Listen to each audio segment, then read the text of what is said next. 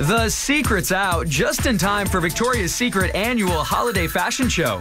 Wow. And we were exclusively with Candice Swanepoel as she gets her wings. It's not as easy as it looks. But before hitting the runway, Candice gets in tip-top shape in order to support the signature angel accessory. Before the show, I'll probably have to work out different parts of my back and be a lot stronger to carry them, because you have to walk in a totally different way, but still make it graceful. Sorry, I don't want to knock you out. This year, TV's Sexiest Night, airing December 9th on CBS, will be in London, and Candice can't wait to cross the pond with her fellow angels. People would like to think that we hate each other, but in actual fact, because, you know, the girls are the only ones that can understand our kind of lifestyle, and we find comfort in each other in that way. It's kind of our family away from home. As for the big-name acts set to perform, well, that's always top secret, of course. I would love to see Iggy Azalea or Beyonce. But no matter who takes the catwalk, the angels never disappoint. I mean, if you don't enjoy watching the Victoria's Secret show, there's something definitely wrong with you.